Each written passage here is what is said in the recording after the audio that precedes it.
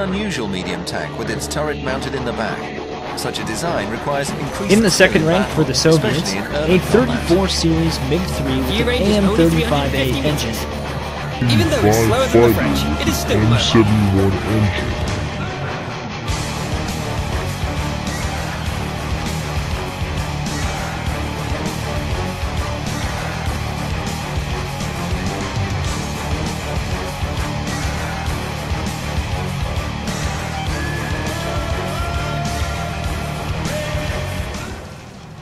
Dobry dzień, towarzysz. Welcome once more to the Russian Bias Podcast, Episode 3. It has been too long. It has been far too long. In fact, we actually had an episode that was supposed to come out on Memorial Day, and then the YouTube copyright robot and my naivety pretty much just looked at the video and said, you're not doing that, buddy. Because there were clips and stuff from movies and whatnot in there, and that just did not sit well with the YouTube copyright robot, unfortunately, and a variety of other things have kept us from putting together a proper episode in a while. But we're finally here. Of course, Matt here certainly did not help with his Crackle Barrel munching. Your hash It was browns. delicious. I'm sure. Sure it was. Anyway. Have a sip of water there, alright. To wash down the hash browns that I didn't get to eat. Yep. Of course, he's Cracker jealous, Barrels... everybody. Come to think of it, Cracker Barrel isn't really a thing, like, in other parts of the world, isn't it? Other parts of, like define other parts of the world. Well, isn't it just, like, primarily a southern thing? Or am I completely, Well, it's based on a southern thing, and honestly, I have no idea, but I don't know. Whenever I've traveled up north... That's something I need to look up. Yeah, probably so. But Point being, if any of you viewers have not actually had the privilege to eat at a Cracker Barrel, holy crap, you are missing out. Truly, you are. Anyway, let's get to it. So aside from delicious hash browns, we got some other delicious discussion topics for this week, because we've been kind of out of the loop for a while, and we have a lot to talk about now. We got the 9.1 update, with a rather bizarre release for the North American community, that's for sure. Some musings on the War Thunder dev blog, including, but not limited to, a very bizarre premium plane, a reskinned premium plane, which is a little odd. Anyway, and E3 has come and gone, but we're not really going to talk too much about the stuff that went on at E3, because that's not the discussion topic of the show. Rather, one Armored Warfare being developed by Obsidian Entertainment cropped up and got people's attention. So that's what we're going to be talking about on this episode of Russian Bias. But first of all, before we get into that, Matt, we need to clarify something really important here. Okay. I think so. Okay. Russian Bias. The title Russian Bias, folks, is half jokingly stated.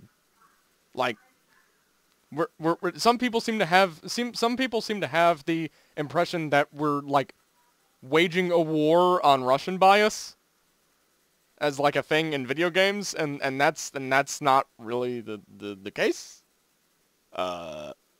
Like, I think Matt, when I pitched the title Russian Bias, we were pretty much in agreement of it, because we figured that was just something that the community just kind of collectively joked about.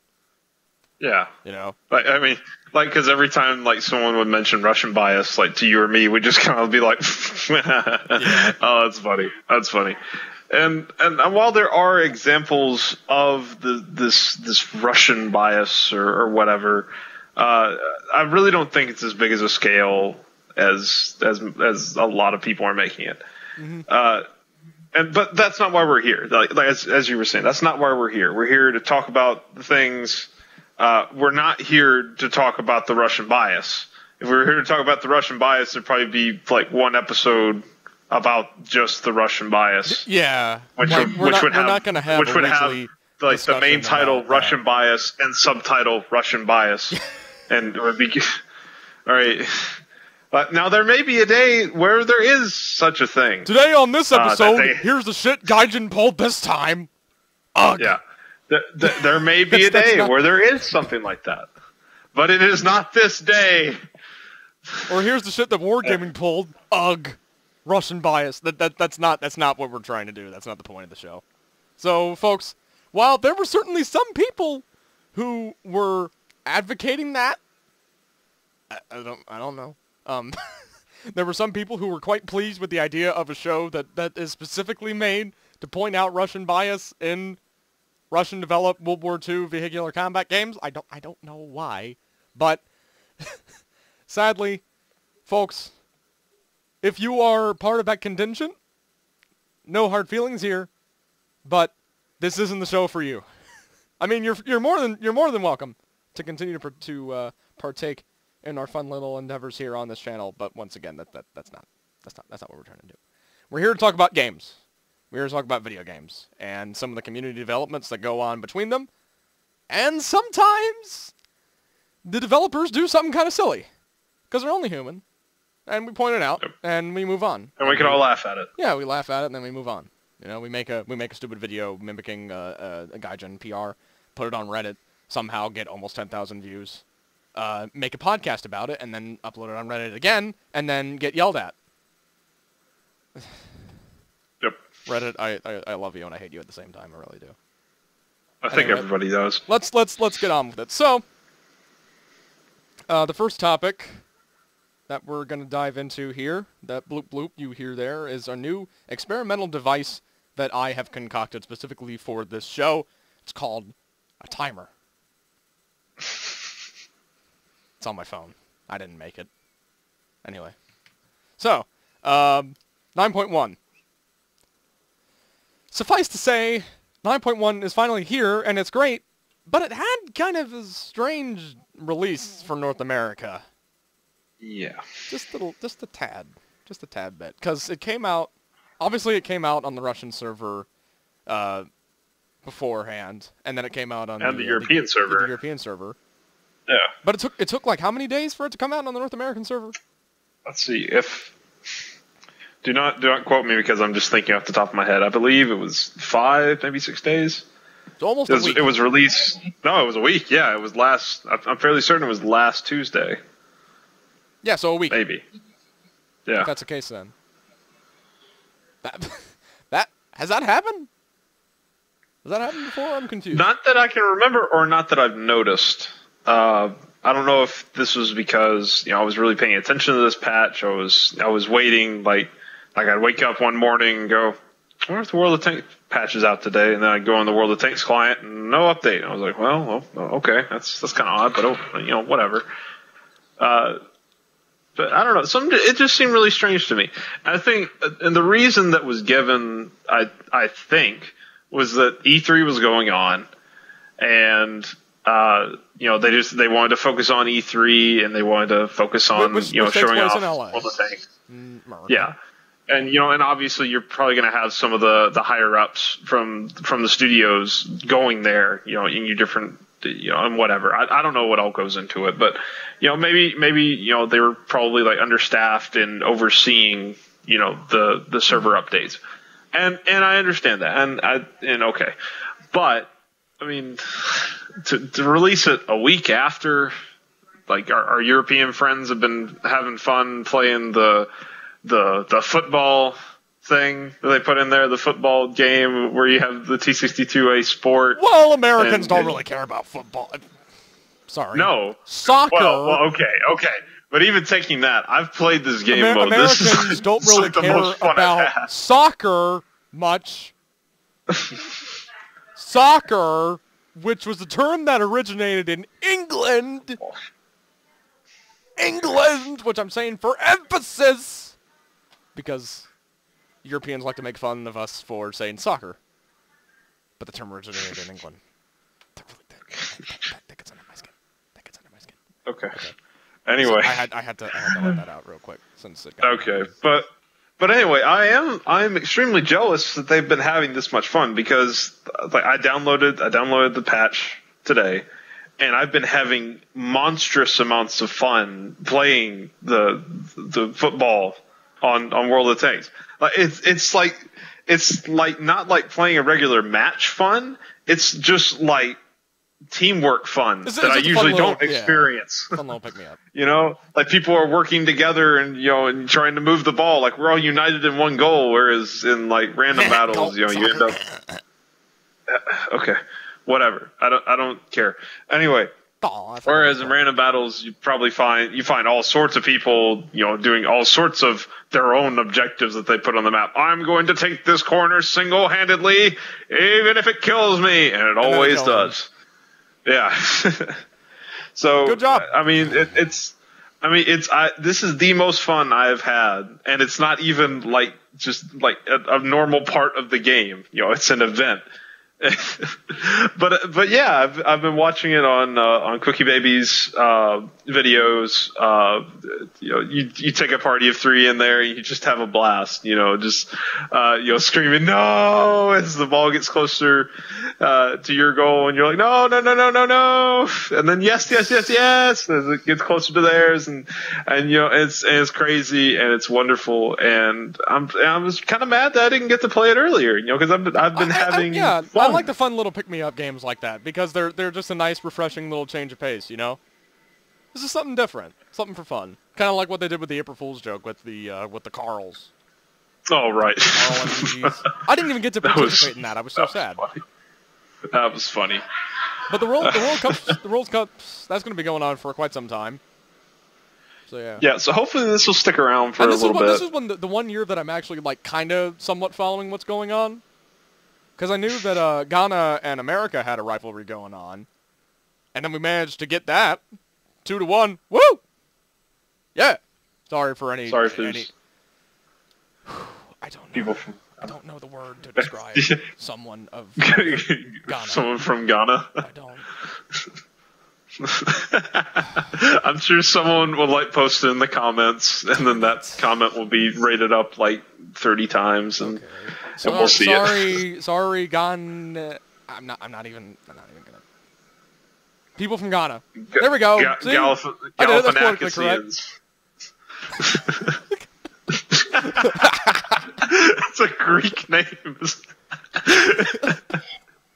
Okay. I love that. My gosh. Oh man. Yeah. Despite the fact that Americans might not be too interested in soccer/football, I like stuff like that. Yeah, it's fun. It's cool. It's really nice. And this update seems to be a lot about like fun stuff. Because there was another one that they kind of threw in. It's kind of like a brush up patch. They had one particular feature that was pretty cool, the Marks of Excellence, where you have the stripes on the barrel of the gun, depending on how many asses that player kicked with that nation, which I find really cool. Because there hasn't really been much of a way to distinguish that unless you load up XVM and then you go oh gosh, well, guess we're going to lose this one. You see all the tomatoes or whatever, the unicums. Yep. Vegetables, onions. Vegetables. And then there was that, fun stuff like that. And then there was a new map, Kharkov, which is reminiscent of Ruinberg. Except it's not Ruinberg. It looks a lot like Ruinberg. Well, doesn't it? It does. It looks like Ruinberg. Except I don't know. It seems a bit more open. In places, as counter. Yeah, in places. I'm about to say as counterintuitive as that is for a quote unquote city map. Mm-hmm. But I have not played it yet. I've tried to get into a match with it. I have not found one yet. I will. Darn you, matchmaker.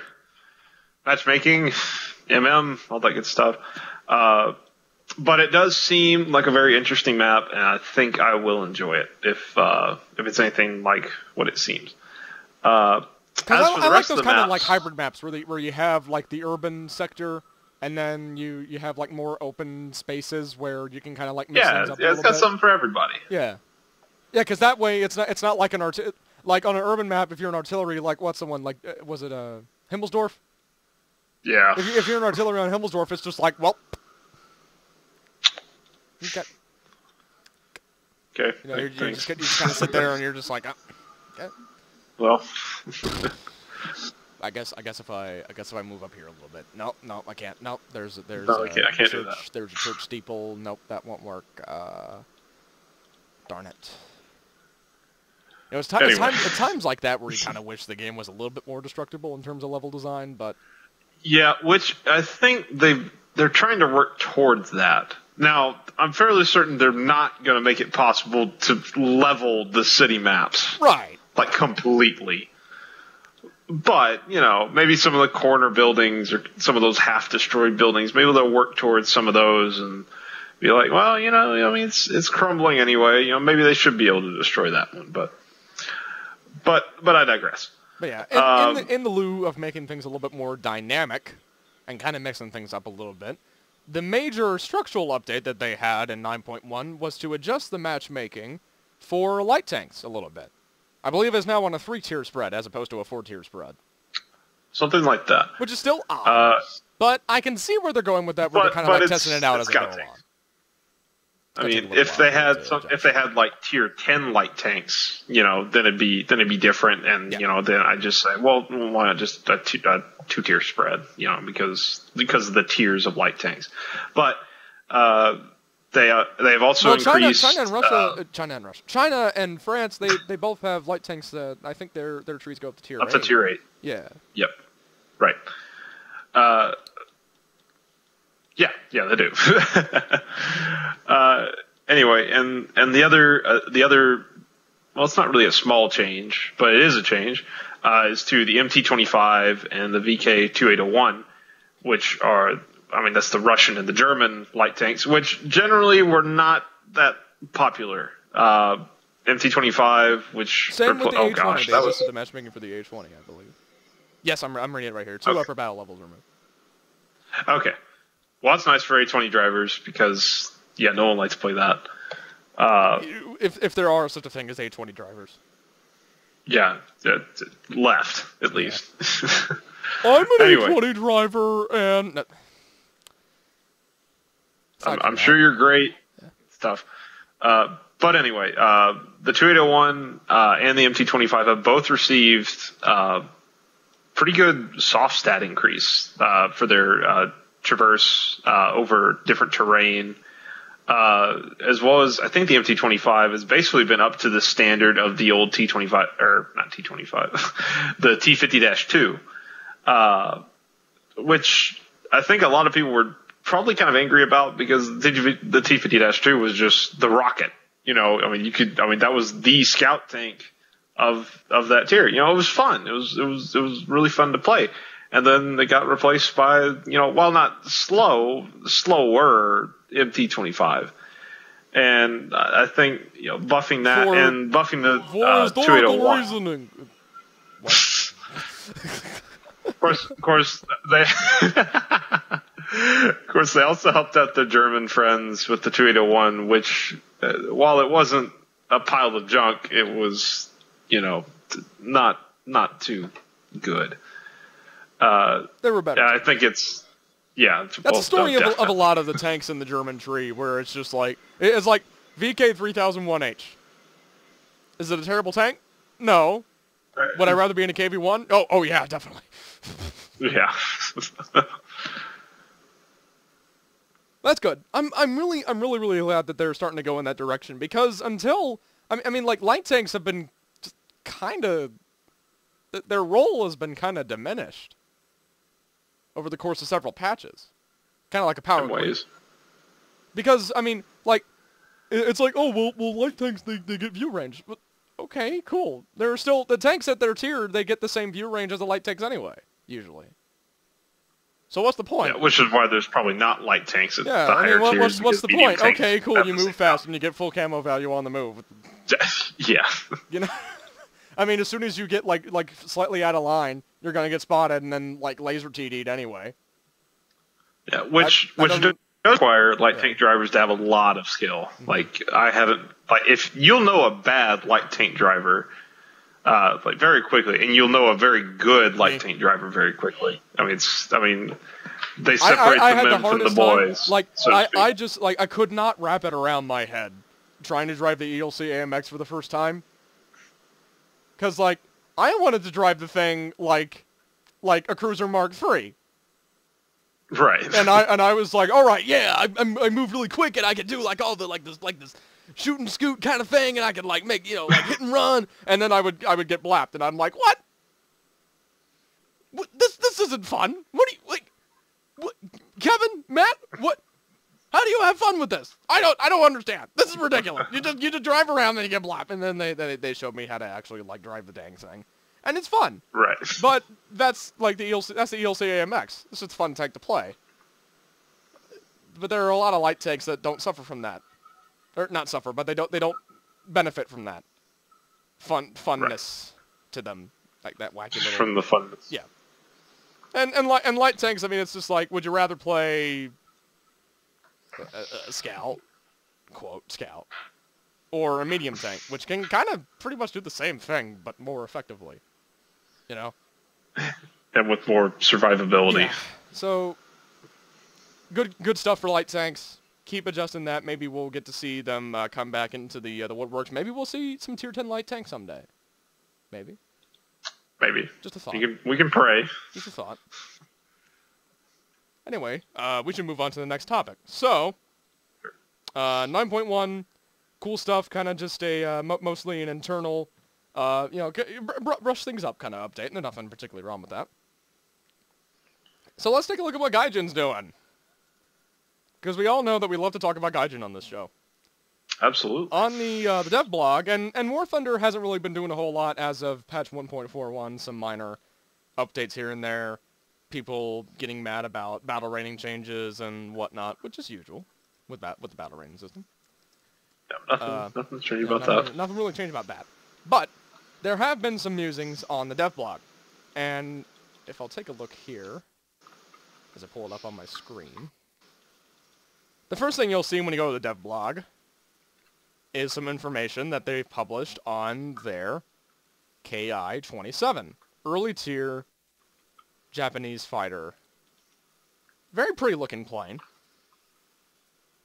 It's certainly a very nice addition to the Japanese Air Force tree, which has been severely lacking in staple, single-engine fighter planes for quite some time now. The most recent they got being the KI-84. Now, Japan, early tier, they really don't have a whole lot aside from the A5 and the KI-43, which I believe both of those are an Era 1, aren't they? I'm still thinking of the old system. I remember the A5 was at tier 1 and the KI-43 was tier 2. But they're still in that same area. But this is cool. Yeah. I like this a lot because, and I know some people may look at this and go oh, well, it's not an A7M, it's not a J2M.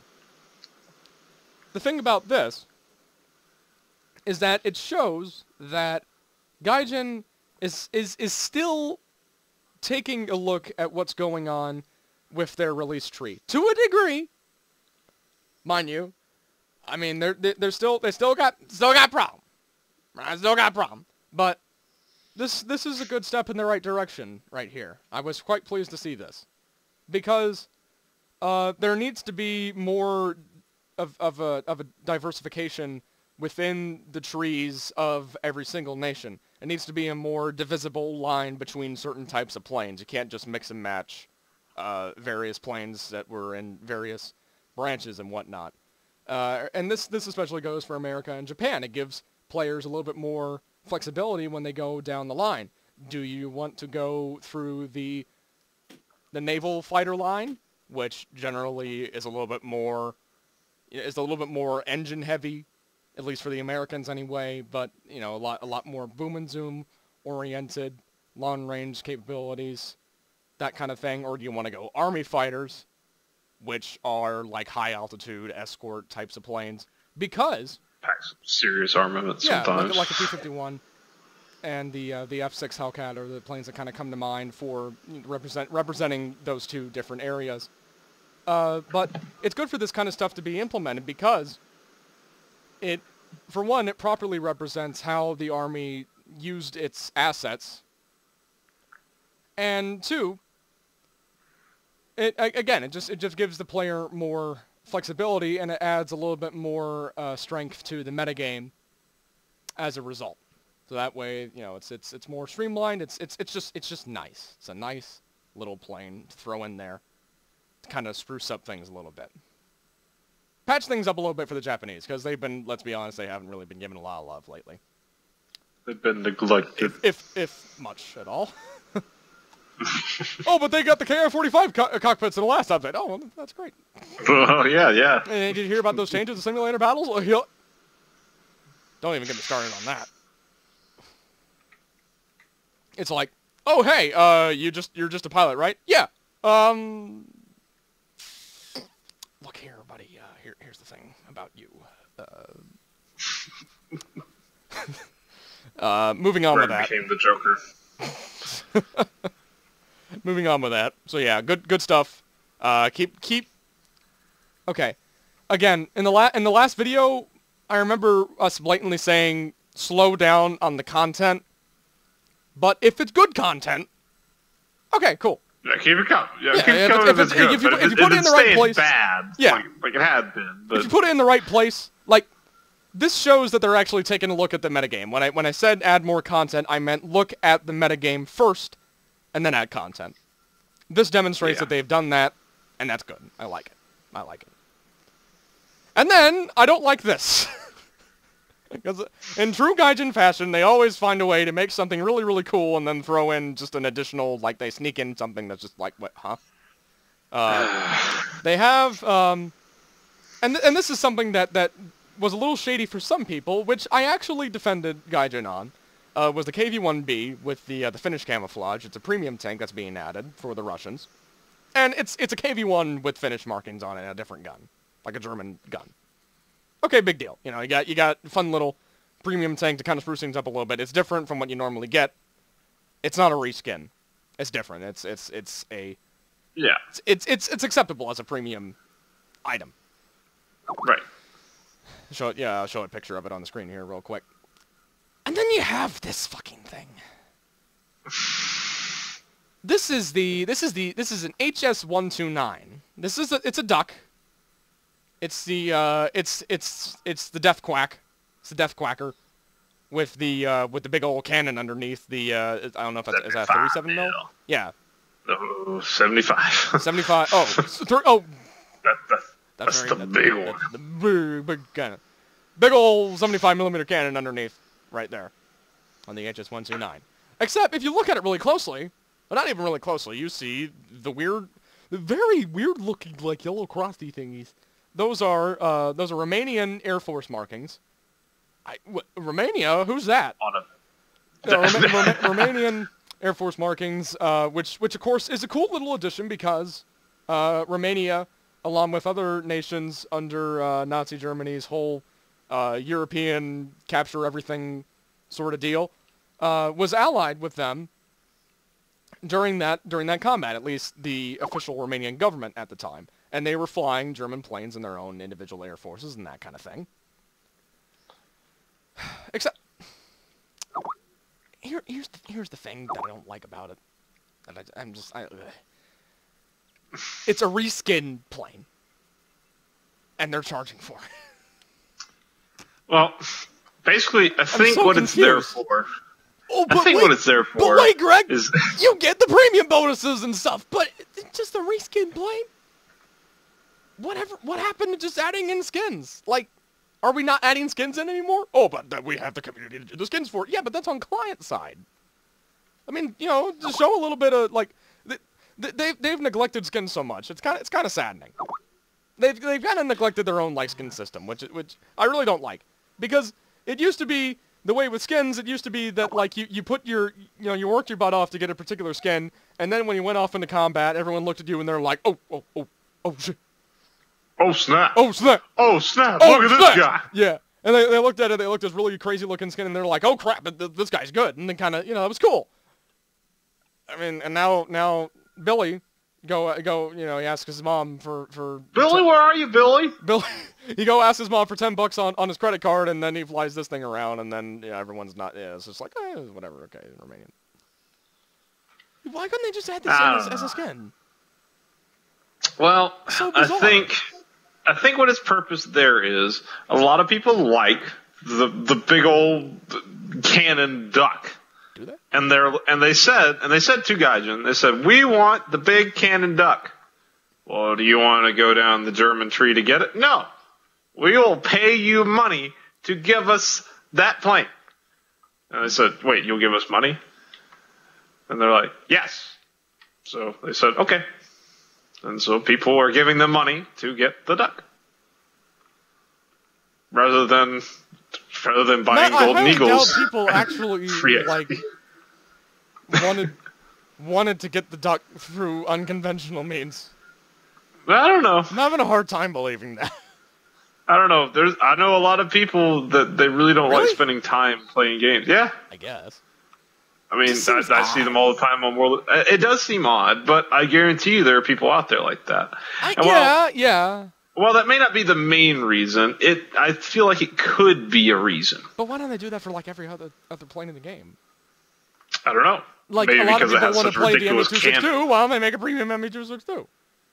Well, a thing about it that I've seen on some other videos as well over YouTube is that the HS-129 is very popular as a tank destroyer. That's fair enough. For example, in like realistic battles, and people go into realistic battles with it and just derp the crap out of people on the ground with the giant cannon that's built for tanks. Basically, I mean, yeah, it is a decent plane. I mean, you can do stuff with it. Yeah. Right. I don't know. It's weird. I don't know. That's just. I don't think that's actually what happened, but I do think it's a possibility. And there are definitely people out there that probably saw that. Money. Yeah, and I believe that could get the money. I mean, well, yeah, people will buy it. Do. People got the freaking. They got the Boston. Remember the Boston? Oh right. It's like you can only buy this. You can only buy this plane for 3 days. It's like what the fuck? Yeah. Yeah. Oh god. You see, like this is the thing about Gaijin, right? It's like they have stuff. They have stuff like the KI-27, and it's like cool, and then they have stuff like that, and you're just like, huh? Yeah. If I'm right, they did the same thing with the T-34 and the T-26, which are they have the exact same stats as the regular T-34 and T-26 at the same same tier or era, whatever you want to call it, but with all the premium bonuses. And it's kind of the same thing. I'm not really sure why it's there. It just seems lazy. Like I know that sounds really entitled from a consumer standpoint, but it just seems lazy. It's like, we want to make a quick buck. Let's take this plane, put some emblems on it, and then play a premium plane. All right, here we go, cool. Because I mean, this couldn't have taken long to make. No, maybe they looked at each other, when they were about to release, this little, their new update, and they thought, I don't know, maybe we need something to give to them, So so they scrounged together what they could, and they're like, oh, yeah. Yeah, we'll put the Romanian skin on it, and then we'll say like, well, we are releasing plane to appeal to the Romanian community. What about the IRR80? Why didn't? I'm pretty sure the Romanian audience wanted the IRR. This doesn't seem to be like a good point to it. The struggle. The struggle's real. IAR 80. IAR 8. IAR 8. IAR 8. India Alpha Romeo. India Alpha Romeo. Wait. Romo. India. God dang it. India Alpha Romo. India Alpha Romeo. Romeo. Yeah, see, I got you saying it. India Alpha Tony Romo 81. That was really bad, wasn't it? Yeah. That's okay. Matt's not a I was bad right there with you. It's okay. Matt's not a Cowboys fan at all. Is anybody a Cowboys fan? Nope. Except my math teacher. Oh man, we just ticked off a bunch of people right now. We did. But they all know we're right, don't you? Don't you? I know you're smiling out there. Doubles. Da Bears. Okay. We got to be careful. We don't want to. There's some people we don't want to tick off. Da Cubs. All right. There's some people we don't want to tick off here. Okay. So now that we're on the topic of Da Bears, we can talk about Russian bears, right? Russian bears. Yeah. I don't know. I just wanted to make a stupid joke. E3 kind of went and gone. Came and went. That's the more proper way of saying it. E3 came and went. Nah, whatever. And we're not really gonna drool over E3 all that much because they're not really related to the show, like the show's topics themselves. I guess we can throw in something or other. Okay, Master Chief Collection. That's gonna sell Xboxes like hotcakes. Okay, Agreed. can we just get that out of the way? Like, before we even get into anything, let's just establish that it's actually, like, the Master Chief Collection is actually one of the best things ever created by a human being. Can we get... Okay, so we got that established, right? Alright, yeah, we got your spiel out of the way. I didn't know that you were an Xbox fan, Greg. Oh my. I feel so disillusioned now. I can hear it already.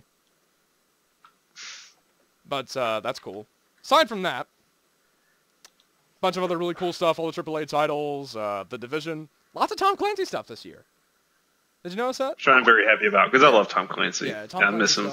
I miss him so much. I do too. I do too. He's a beast. Last Memorial Anyway. Day, I realized, was the last time that we'd ever had a Memorial Day without Tom Clancy. And that just kind of And I cried manly tears as I read Rainbow Six again. That stunk. I have The Hunt for Red October on my desk here. I'm actually looking forward to reading it for the first time, because I never actually read it. I watched the movie. Good book. But I never actually read the book. So that should be cool. Alright. Armor Warfare, though. Anyway. Armor Warfare had a debut at E3, and a lot of people are quite intrigued by it now, including myself. I think it's really cool that this game has come out at the time that it has, because while Gaijin and Wargaming have kind of been at war with each other, quote, this game has just kind of come out and it looks like they're going to mix things up a little bit. We got a kind of third party going on here. That's neat. Because they're offering, from what I can gather, a lot of very interesting things from a mechanics and progression standpoint. Mainly because the game is taking place in modern day, with modern tech. So from a mechanics standpoint, it gives you the potential to do a lot of really cool things, like reactive armor, guided missiles, that kind of stuff. You know, all the modern tech. Radar, night vision capabilities, that kind of thing. And then, from a progression standpoint, since the game takes place in the modern day, there's no such thing, it's not broken up into like light tank, medium tank, heavy tank anymore. It's just main battle tank. And so, rather than just a game about tanks, it's a game about armored vehicles. And you have stuff like, you have, heck, even APCs, recon, like wheeled vehicles, artillery, SPGs, in addition to the main battle tanks that are already there. So by breaking this game up into three main components, it looks like what they're doing here with main battle tanks, recon vehicles, and SPGs, you get three very distinct playstyles. Very distinct roles for players to choose from, and that gives the devs the capabilities from a meta standpoint. You have a very solid formula here. You have a very solid formula here because every single part of the game can kind of work together to form a cohesive whole. You know? The main battle tanks. And in World of Tanks, it's one thing, I mean, you can pretty much win a game with a whole team of heavy tanks. Okay, let's be honest here. Right. You know? You could. There's nothing keeping you from just making a team consistent entirely of heavy tanks. However, this game looks like it's going to change things up a little bit because I can see you winning with a team of main battle tanks, But I'm going to see that I think it's going to be very difficult to do against a team that's more coordinated with all three of the different elements combined. And that's how this, that's how that kind of combat actually works. Mm-hmm. I think it'll require a lot more skill than perhaps World of Tanks and War Thunder Ground Forces, because with modern weapons, like modern cannons, those things can punch through like giant steel walls. Okay, like they test these things to be able to penetrate anything it shoots at, and I think the trick is going to be either avoiding enemy fire, or finding a way to perhaps angle against it, or reactive armor and different technologies like that. But I think gone are the days where you can sit down in a hold down position in a T-29 or a T-34 and just watch shots bounce off your gun mantlet. I don't think people will be able to do that. I think people will be forced to move more. Because the idea of a main battle tank, it's not a heavy tank. It doesn't really work like one. It works like a main battle tank. It's a different concept, and I think that's what's going to make it different. Now the scouts, a combination of firepower, protection, and reliability. Exactly. And now the scouts are scouts. There's not really much you can do about that. But these look like they're going to be a bit heavier hitters. For example, the one that was seen in the gameplay trailer. I'll throw that up on the screen for you guys. Yeah. It's the one that's showing the gameplay It's a pretty trailer. neat little vehicle. It's an Italian-made thing, which I had a very intense debate about earlier today with my friends about. It's called a Centaur. It's B1 Centaur, and it's pretty much a lot like a Striker. It's a wheeled vehicle with a big ass gun on it, and it's got a 105 millimeter gun. Yeah.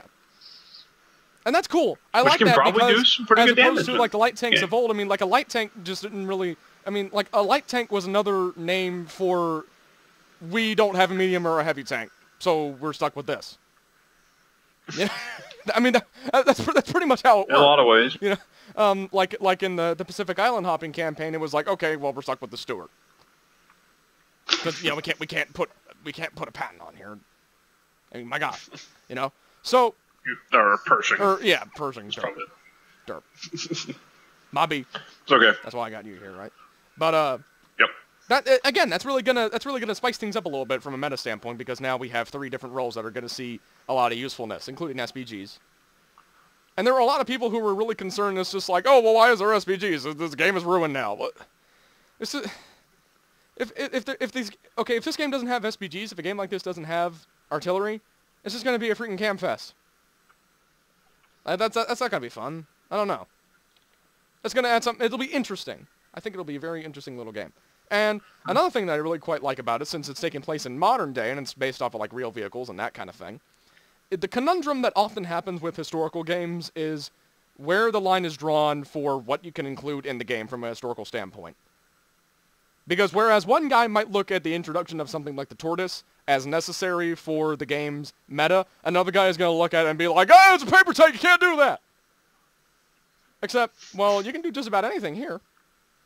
Because it's modern day. Pretty much. And since it's modern day, you get access to a lot more different types of vehicles all in the same branch. For example, main battle tanks. There's hundreds of different types of main battle tanks. And they're all from different countries. T-55, T-62, T-70, T-72, T-80, T-90. Okay, there's millions. We can start seeing tanks from, like, Japan or South Korea, Israel. We can start seeing Israeli tanks, India, Sweden. Oh, that'd be awesome. Of course, and we still have all the big, the big heavy players there, like the USA, Russia, China. But it's going to allow a little bit more diversification within the progression system, I think. And there's one thing that I hope that I'm kind of hoping that they don't do this with Armored Warfare. And I like the way it works in World Tanks, and it's a good in that context, but here it's going to be a little bit odd. Rather than just having, like, different, like, factions of tech trees, I think it would make more sense to just have, like, a list of tanks that you can unlock within a particular class, like MBT, Recon, Artillery. That you just kind of go down the line in terms of, like, a chronological order rather than picking a particular faction and just sticking with it. because there's going to be tanks that you're just not going to be able to... I mean, there's going to be factions where you just can't have a whole tech tree for them. Yeah. But you will be able to include some really interesting designs here and there, like the Polish PT-91, the main battle tank that was introduced in the 90s. Like some Italian tanks, the Ariete. There's some Italian that just cringed when I said that. In terms of, you got recon vehicles, of course, from different nations. Self-propelled guns. I got a little winded there trying to get out that full statement. But that should be interesting. I think the tiering, or yeah, basically the tiering. They're probably gonna have to do something like that, as well as like the matchmaking that they're gonna do for like different nations' vehicles. I think they'll probably have to revolve around the story that they're creating. Maybe yeah. And I'm not sure what they're doing with it. Which seems odd. Because from what I've seen though, they did have what was traditionally like allied vehicles, NATO forces on one side, and what looked like Russian like BMDs on the other. But the artillery seemed to not be Russian, so that was a bit of a break in the continuity there. So I'm not sure what they're going to do, nation-wise, if they're just going to have, different nations be on the same team, like, for example, Arcade in War Thunder, or World of Tanks for that matter, or if they're going to somehow mix it, perhaps like with not realistic battles, of course, but maybe like just have teams based only on nation. I don't know. I'm waiting to see what story they're cooking up because it's Obsidian, and Obsidian, has done some pretty good work in the past with story. Greg, I know you are like the biggest fan of KOTOR 2 that I know, and I love the game to death as well. Yeah, he's doing the Darth Scion thing. If you couldn't catch that, all right. As a side note, real quick, if you have not played KOTOR 2, freaking scene of that like time period. If you've not played KOTOR 2, message Greg. Greg will message me. I will buy KOTOR 2 for you. Don't actually take me up on that. I'll probably just be like, I'm kind of short on cash right now. But seriously, it's amazing. But seriously, it's incredible. Up for a new mic. Saving up for a new comp. Oh my gosh. But anyway, Obsidian storytelling is pretty good. They're good. Okay.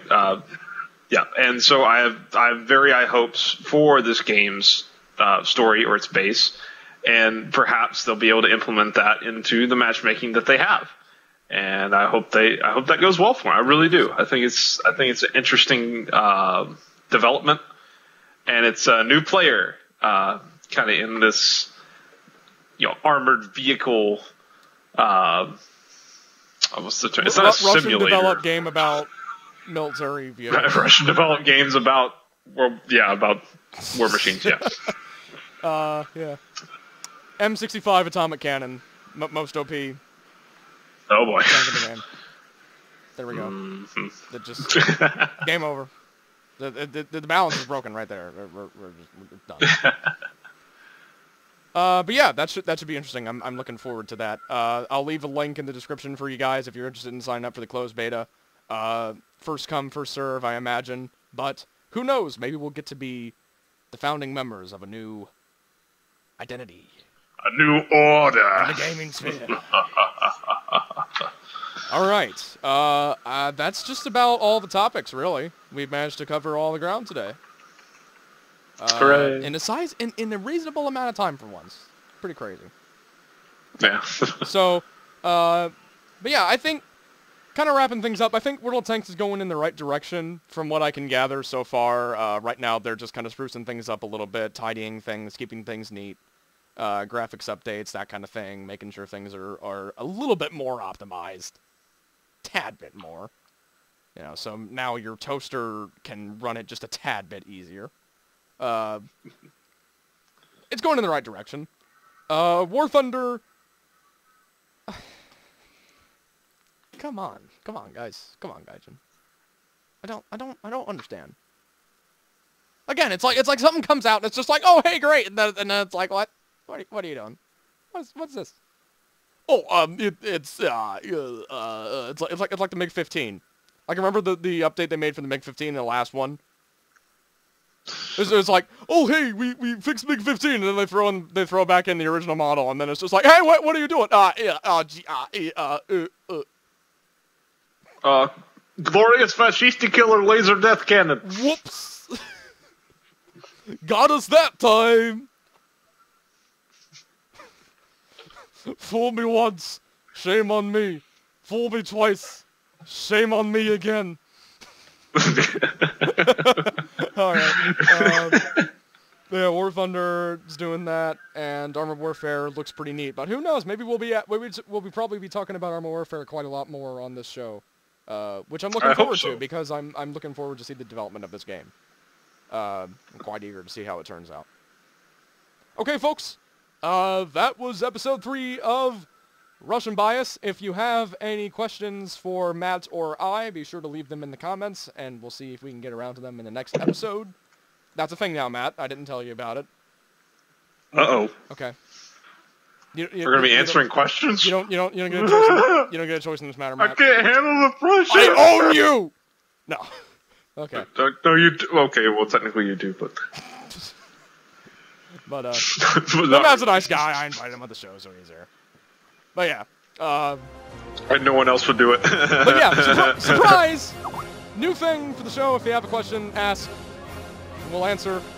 If you'd like to ask as a group, just Matt and I, or for just me, or for just Matt, feel free to do so. That's a thing.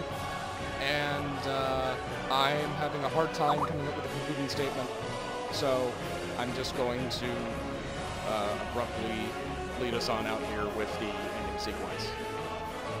До свидания, comrades.